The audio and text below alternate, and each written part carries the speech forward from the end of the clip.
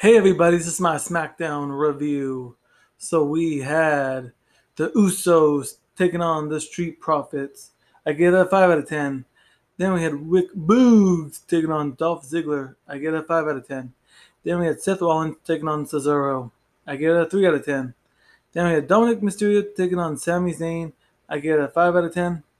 Then we had Finn Balor taking on Roman Reigns. I gave it a 6 out of 10. So overall tonight, I'm giving SmackDown a 6.5 out of 10.